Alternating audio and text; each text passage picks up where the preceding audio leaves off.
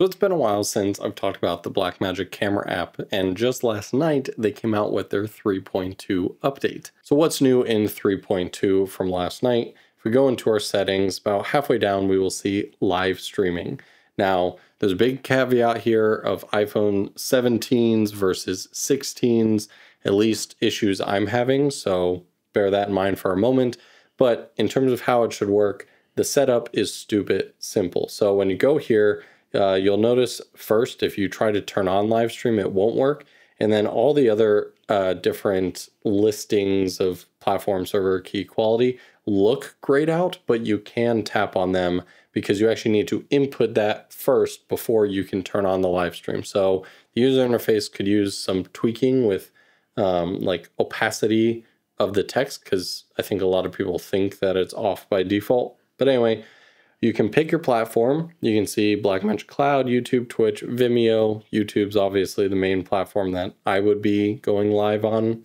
And then server area was set to primary. I'm sure that's fine, but in my testing, I've just been trying automatic to see if it needs to switch. You will then go to your YouTube account, like on your desktop in YouTube Studio, and you will see if you hit go live on there, it will give you your stream key. This you don't want to share with anyone else, which is why mine is hidden currently. But you'll want to then just copy and paste that over to here. And then you can set your streaming quality from high to low, depending on what sort of connection you have. And that's it. Now, that's it, I think, is a good and a bad thing.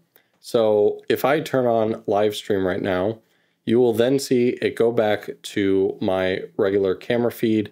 And at the top, you'll see on air. And in the bottom right-hand corner, you'll see your live stream counter go up in terms of duration. And then we should be seeing data rate basically going up, how much data it's taking from your, or for your live stream to be uploaded, right? But this is where I got stuck. And I've spent the last this video would have been live already, I'm sure, a couple hours ago, but I spent a couple hours being like, okay, why is it not actually going live? Is there something more? I was opening up OBS. I was looking at the YouTube live page, which if you're using something like OBS will pop up and you'll see like a live feed of on air. But then I learned that it's just another iPhone 17 issue. There's so many Blackmagic camera app iPhone 17 specific bugs. And so finally, I'm like, is this just an iPhone 17 bug? So then I pick up my iPhone 16, which is also updated to 3.2. I can see all the live stream. I input the same stuff, except I kept server on primary because I just didn't change that. And then I hit live stream. Again, it goes back on air. And now I can see an actual data rate popping up. And if you're watching this on my channel right now, it should be going live. I can literally see the stream on my computer. My thing is horrible here. Let me auto adjust this. And so now it just works. And now some of you are going to be confused because you're going to see this live stream and then you're going to see the video pop up. This is great. It's stupid simple, like I said, to live stream. The only downside is there's no way to input the actual live stream info. So what I had to do when I first successfully did this test, like 10 of you would have seen this that joined that first live, is the last time I did a live was for the iPhone 13 like unboxing or wish list. And so that popped up with the old thumbnail from many years ago. And so all of that stuff you'll have to change inside YouTube Studio on the computer. You're not able to set up any of the live stream sort of information on the phone. Anyone who's live right now, I'm literally recording the video you're going to see in a couple hours. This live stream's about to end. Hey, CJ, yeah, I'm live streaming from the mobile app. It's the new feature. And then you just go back in the app and you just turn it off and that ends the stream. But also if you leave the app, that will pause the stream as well once the app starts going in the background. So yeah, the interesting part to me is the feature that they definitely need to add in the next iteration is literally just like title of stream and even thumbnail. Like I made it a generic thumbnail, but I had to save that stuff so that way it popped up as Blackmagic Camera App 3.2 testing, and I changed the thumbnail from the iPhone 13, whatever it was.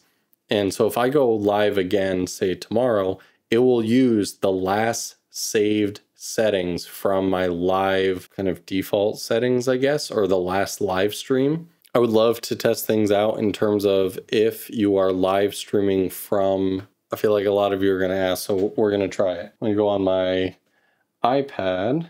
We're going to go to live stream, change this to YouTube. So now we have our live stream information set up. I'm going to go into our camera control. This we're going to use as controller. All right, so I got my 16 and 17. So we can see our three different camera views here. Now it would be epic if I could then turn on live stream and be able to camera control different angles. Live stream. So that's not a feature as of currently. And when I turned on live stream on the phones, it seemed to turn off camera control. So it doesn't look like you're able to do both. So no multicam live streaming straight from the mobile devices just yet. But I'm happy we tested it out. We at least have the answer.